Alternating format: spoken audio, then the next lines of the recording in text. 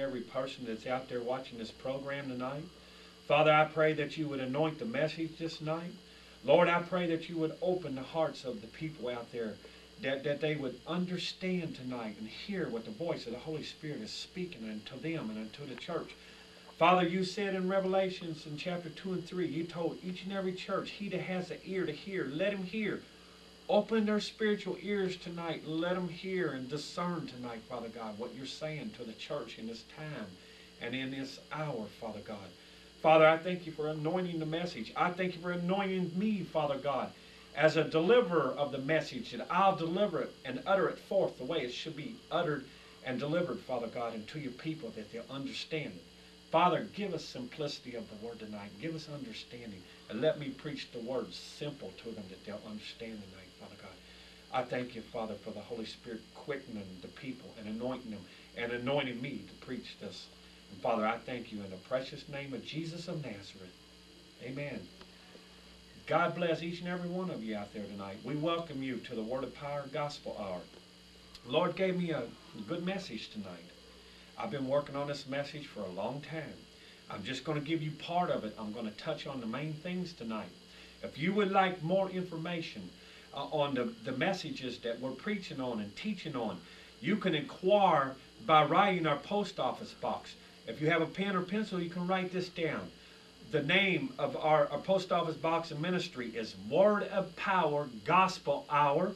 It's Post Office Box 5424, P.O. 5424, and the zip code is 40255. 40255. The message I have tonight, you may want some more information on this. We have plenty more information.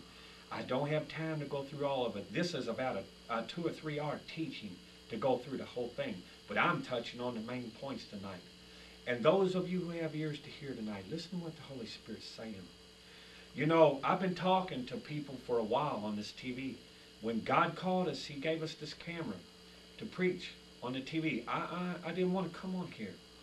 But I was obedient to the Lord, because he made a way for us to get this camera. We didn't even have a way. Then he had the finances. God gave us a miracle. I've been on here preaching repentance unto the people, and to the city, and to the churches. You know, sometimes we look at the people, and we don't look at the God in them people. You know, there's a lot of people out there who don't like me. There's ministers in this city that in the past, I pray God forgives you, but you've judged me in the flesh. You know, we need to quit judging one another. I've talked on this in a lot of messages in the past. That very person that God's putting through the fires and is delivering may be the very one that you touched in the flesh, that God's doing something in the spirit. And he's changing that person. And you know, we need to let the prophets and the apostles come back into the churches. They're the foundation of the church, with Jesus Christ being the cornerstone. We need to let them come back into the church, because I'm telling you, church, there is coming, the Lord showed me, a famine for the word of the Lord in these last days. There's gross darkness coming on all the land. And I'm going to tell you what God's wanting out of his church in this hour.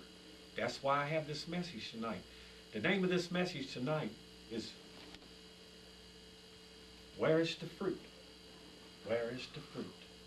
That's the name of this message tonight. That's what God is saying to his church. Where is the fruit? Where is the fruit? That's what God's wanting in his church again. The fruits is the character and nature of Almighty God himself and the Lord Jesus Christ. Galatians 5 that talks about the fruit of the Spirit, being love, joy, peace, long-suffering, meekness, gentleness, mildness, faith, and all the rest of them. That's the fruit of the Spirit. This is what God wants out of his people. You wonder what's going on in the churches. Some of you ministers, I've been on here preaching repentance. There's some of you out here, if you'll humble yourself and you'll get rid of the pride and everything else that's hindering your life, God's been trying to say some things. You know, they looked at Jesus in the natural. The Pharisees and the scribes, they looked at Jesus in the natural. They judged him in the natural. They looked and said, is not this Jesus the man? Is not this Jesus the son of Joseph and Mary? Is not this Jesus the carpenter, the son of Joseph? They even said about Jesus, could a prophet come out of Nazareth? Could anything good come out of Nazareth? Yeah. Jesus Christ. They missed their day of visitation because they wasn't listening. They was living under the law. And let me tell you something today. God's wanting fruit back into His church. They was looking at Jesus, the man. They overlooked their day of visitation. They wasn't looking at the God in Jesus. They was looking at God, the man. When a man and a woman is anointed of God, listen to what they have saying. Listen to what they have to say. The Holy Ghost is speaking through them. The Holy Spirit spoke through Jesus to the people. But they looked at the outward. They didn't look at the inward. They wasn't listening to the Holy Spirit. That's the same way it is in the church today. Oh, hallelujah. That's why God put me on the TV. I didn't want to come on TV. I argued with God, but I was obedient. I was obedient. There's some of your ministers out there. I told you, you judged me in the past. God was doing a work in me. He was doing something in me. You know what? I've been through the fires. I've been tested. But God burnt the sin out of my life. That's what the fire is for, to burn sin out of your life, to burn up the shaft. And we'll get into this today and tonight. There's some of you out there, Pentecostals, you got your eyes, and I find this in the charismatic and the Pentecostal circles mostly. They get over here to moving for God, and they get into pride. They get into self-pride, and they get haughty. They get unteachable. Hey, we need to humble ourselves again. Hey, the Lord of all glory came and humbled Himself in the fashion and the form of a man. He moved into gifts without measure. He moved into the anointing without measure. We have a measure. But I'm going to tell you something. He was humble. He wasn't prideful. He reached out to anybody, and He reached out because of love. He was motivated by love and mercy. Listen, we need to get it back in the church again. I've been preaching on that love and mercy. We need the fruits of the Spirit in the church again. That's what God's saying to His church. Some of you ministers was wondering, going, what's going on? What's going on? You're not moving like you used to move. We've hit a brick wall. I hit a brick wall. And you know what? God wants fruit developed out of our life.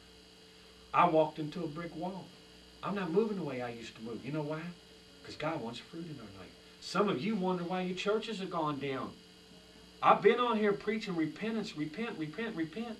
You know why the devil got kicked out of heaven? Over in Isaiah 14, Ezekiel 28, it talks about Satan. He was kicked out of heaven because of pride. And I'm going to tell you, we're in the last church age of Laodicea. Over in Revelation chapter 3, it talks about the last church age of Laodicea. These people were full of pride. They was lukewarm, cold, full of pride. They didn't need Jesus no more. They didn't need God no more. They were self-sufficient.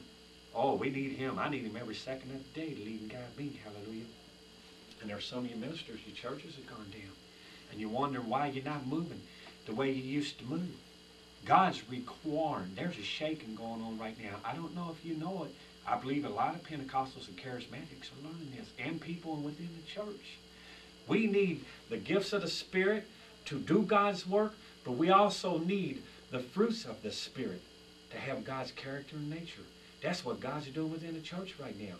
God is developing character and nature, His character and nature, and developing it in each and every one of us.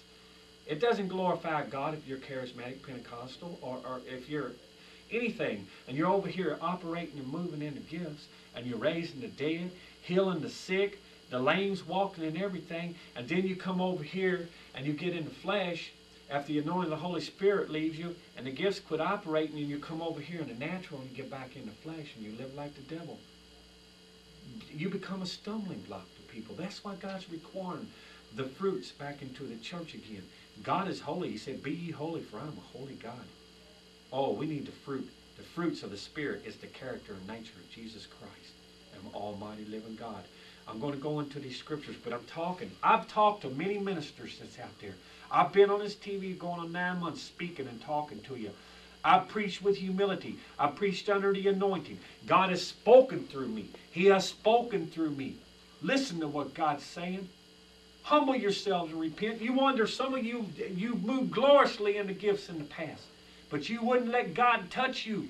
You wouldn't let God develop His character and nature in you. You wouldn't let God deliver you.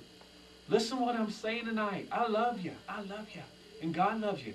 But God can only take you to a certain place and a certain point. And if you're not producing fruit anymore, I'm going to tell you what, you're not going to be able to move in the gifts, because the anointing God's going to bring judgment on you. The fire of God's going to burn you up instead of burn you out. The fire of the Spirit burns up the shaft. to draw us to 10. It burns up the impurities in our life. It burns up the sin. That's what the fire was sent to do, to purify us. Oh, hallelujah. Listen to what I'm saying. Some of you, your churches have gone way down. You know why? Because of pride.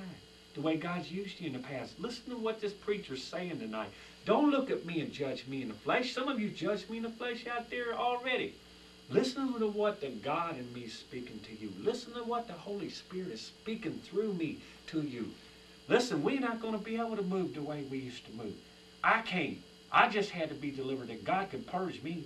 The Bible says every branch that bears fruit, He's going to purge it. He's going to purify it and bring forth more fruit. He's wanting fruit. The gifts don't glorify God. It's His gifts. We don't impress God how we move with the gifts. What impresses God is the fruit that you have in your life. Is your character and is your nature like Almighty God? Some of you keep resisting the working of the Holy Spirit. That's why you've come to a wall. You can't go no further. You can't move. You can't turn around and go back, and you can't go forward. You're stuck. You're in a stuck mode. You ever been in a stuck mode? I have. God wants to purge you and cleanse you and develop fruit in you. I'm going to give you scriptures for this. But I'm talking to some ministers out there. You need to humble yourself under the working of the mighty hand of God. It says over in Isaiah and Jeremiah, it says, can the clay tell the potter how to form it and what to make out of it? We can't tell God. God tells us. He's the potter. We're the clay. We're the clay. He's molding. Are you going to yield to that molding? Are you going to yield to the work of God? Because He's doing it that we can produce fruit, to have His character and nature. Listen, you're not going to take the gifts of heaven with you. All the gifts one day is going to pass away. When you die, the Holy Ghost goes back to be with God. If you're born again, saved, and you're right with Him, your spirit goes to be with the Lord. Be absent with the body is to be present with the Lord. So everything prophecy, we only prophesy in part, we only know in part, but with that which is whole, that's left behind, and they're still alive when Jesus Christ comes back, we're going to be changed, twinkling of an eye, to be like Him. And I tell you what, when He that's whole and perfect comes, all that's in part is going to pass away. We're not going to have that no more. But it's the love of God and the character and nature of God is what we're going to have to take with us. If you go with me here in the Scripture, I hope I'm reaching some of you tonight, because your ministries have gone down, down, down, down. God wants to humble you. God's talking to you. God's speaking to you. You know who you are out there. You know who you are. You know your ministries are about gone. You need to produce fruit in your life again. You need to be fruit producers. You need to humble yourself. Especially the Pentecostals and Charismatics. I'm not down on Pentecostals and Charismatics. It's the devil that's down on you. He caused you to get puffed up with pride because God's using you in the gifts. Listen, the gifts and the calling are without repentance. But the character and nature of God is with repentance. I'm going to show you this scripture. I'm going to show you scripture right now. Let's go over here. I'm going to show you scripture in the Word. What I'm saying, I'll give you plenty of scriptures and back it up. This ain't Ronnie's teaching. It's the Holy Ghost teaching. It's the Word of God. And I'm not taking the Word of God out of context neither. I'm preaching it in a setting. And I'm preaching the message the Lord gave me. There's some of you out there, if you'll humble yourself and you'll repent, you'll get your ministry back. God can't let you keep moving the way you're moving and operating, because the anointing one day is going to bring judgment on you. It will bring judgment on you. It brought judgment on Ananias and Sapphira over in the book of Acts one time. They lied to the Holy Ghost. When the anointing of God was there, they fell over dead. Listen, the anointing of God will judge you. Judgment's already began in the house of God. I'm here to tell you. Oh, you people out in the church, you wondering, I know you're wondering as well as I'm wondering. God used to use me. I used to move gloriously for you. I've seen all kinds of miracles, but God's wanting fruit in the church again. God's wanting fruit. I may have to come back and preach this message again. If you want to know more on this, I got plenty of scriptures. Write us. Write us our post office box. I got plenty more on this. It will bless you, and it will change you. If you let God change you, you see, the fruits change you. The gifts don't change you. The gifts, you can raise the dead. That ain't going to change you. It's the character and nature of Jesus Christ being developed in you that's going to change you. And that's a process. Oh, hallelujah. That's a process. The fruits have to be developed. The gifts were just given. That was a free gift of God. But the fruits have to be developed. I got scripture for all this. I don't have time to go into all of it. Write us. If you want more information on this, write us. I have it. This will bless you. And it will cause you to change. And it will cause you to be anointed and go on with God and do what God's called you to do. And some of you out there, you wonder why your churches are going down. God's been shaking the church. You know, when you shake a tree, if the bad fruit's on it, it's going to fall off. There's a shaking going on in the church, and God's shaking ministers. He's shaking everybody. And if you got some rotten fruit hanging on you, it's going to fall off. You hearing what I'm saying? It's falling off of me. I just got delivered some things. God said, let's sit down now. Let's get some deliverance. And I just got delivered. But I'm bearing new fruit. He shook off the old fruit. You see, the old fruit, the fruit of the Spirit is love, joy, and peace. You know, the devil, the Bible says, make the tree either corrupt or make it good. You know, the devil produces fruit too. God's, the first three fruits of the Spirit is love, joy, and peace. Over in Galatians 5, you know what the fruits of the devil is? It's just the opposite. Love, hate, joy, depression, oppression, peace, torment, and confusion. That's his fruit. He develops fruit too, but it's bad fruit. God develops good fruit. God don't want bad fruit hanging on us no more. Hallelujah. He wants good fruit. And that's why some of your ministers are going through what you're going through. Over in Malachi chapter 3, Jesus said, I'll come as refiner's fire, and I'll come as fuller's soap, and I will refine the sons of Levi. That's the ministers, that they may offer up unto me an offering unto righteousness. Are you going through the furnace of affliction? Jesus said, every branch in me that does not bear fruit will be cast into the fire. I've got scriptures for all this.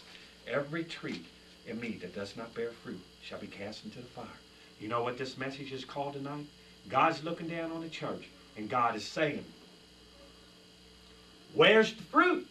Where's the fruit? Where's the fruit? Now, I know many of you all, we're not so spiritual that we're not human too. Many of you remember the old Wendy's commercial, the little old lady that come on and drive up Wendy's. She ordered a Wendy's hamburger. Or it wasn't a Wendy's. It was a hamburger she wanted. She drove up and she got this great big bun and a little bitty piece of meat on it. And the little old lady said, where's the beef? Where's the beef? You know what God's saying? Hallelujah. God gave you them gifts, but you know what he wants in return? God's saying, where's the fruit? Where's the fruit? I'm looking down on my vineyard. Where's the fruit? That's what God's saying today. Amen. Every branch that does not bear fruit shall be cast into the fire. Are you in the fires? Are you in the fires today? Are you a minister in the fire? It's because God wants to produce fruit in it. And we're not yielding to his working hand of the Holy Spirit. Over in Matthew chapter 13, it talks about the sower and the seed. Where did he sow the seed? In the heart. The fruit is an inward development. The fruit has to be developed inwardly. You got to have a heart change. Back over here, when John the Baptist said over here in chapter 3 of Matthew, bring forth therefore fruits, meet for repentance. In other words, he was saying, go bring forth fruits worthy to repent of. That's what God's saying in his church today. The gifts and the calling over in Romans, over here in the book of Romans. I'm going to show you scripture here. Oh, glory. Listen to what I'm saying tonight too, church. Romans 11:29. For the gifts and the calling are God without repentance. You get them. They're a free gift on the day of salvation. You get and when you're baptized in the Holy Ghost, you get all the gifts that goes along with him. They were given it to you. If you pay a price, he'll use you. But listen what John the Baptist said. Bring forth, therefore, fruits meet for repentance. God's wanting us to bring fruits. On the day of Pentecost, Acts chapter 2. The day of Pentecost. You know what Pentecost was? A lot of charismatics talk the word, but they don't know the word. They talk it, they don't walk it. Sorry to say, me too. Hey, when I'm preaching to you, I'm preaching to me too. It's going to get down on me too, because I want to move on with God. I want to move on with him. I want to be like Jesus. He said he's coming back after the church without spot, wrinkle, or blemish. I want him to remove my spots with that spot remover. I want him to iron out my wrinkles and remove all the blemishes, because I want to be like he is when he comes back after me. And in twinkling of an eye will change to be like him. You got to overcome in this walk. He that endures to the end shall be saved. He that endures to the end shall be saved. That's Matthew 24. Now, let's go over here. I'm going to show you something on Pentecost. Let's look at Pentecost and see what it was. Oh, hallelujah. Exodus. Let's go over here. I'm going to show you something. So many charismatics and Pentecostals, I found it in charismatic circles and Pentecostal circles, they get their eyes on the glory and on the gifts. They don't go after the fruit. Oh, listen to what I'm saying. I've done this. I hindered my own walk with God. I've done it. I've been sit down because God wants us to bear fruit today. You can move in the gifts, but we need the fruit. Watch here. Go with me over here. It says over here in Exodus chapter 23, God said in verse 14, 3 times thou shalt keep a feast unto me in the year. And verse 16, and the feast of harvest, the first fruits of thy labors, which thou hast sown in the field, and the feast of ingathering, which is at the end of the year, when thou hast gathered in thy labors out of the field. Then verse 19, the first of the first fruits of thy land thou shalt bring into the house of the Lord thy God. Thou shalt not see a kid in his mother's milk. On the day of Pentecost in Acts chapter 2, they was baptized in the Holy Spirit. I'm telling you something here. They were to bring, Pentecost was a feast unto God. One of the feasts he told them to keep forever. Jesus over in John in chapter 15, he said to bear fruit. I'm going to go over here in a second.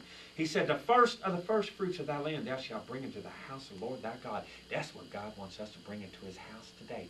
On the day of Pentecost, they was given the Holy Ghost and all his gifts and the anointing too. He gave you everything you need to do your work for him and his kingdom. But what he didn't give you was the gifts. Because on the day of Pentecost, that was a free gift. Just like Jesus Christ was a free gift unto the earth and to the church. He birthed the church. His death gave us life and birthed the church in power. They was empowered to do the works Jesus called them to do on the day of Pentecost. But on the day of Pentecost, you go back over here, chapter 23, over here in Exodus. They was to bring their fruits into the house of God. Hear what I'm saying out there, you Pentecostals and charismatics today. Hear what the voice of the Lord is saying, what the Holy Ghost is saying to the church again.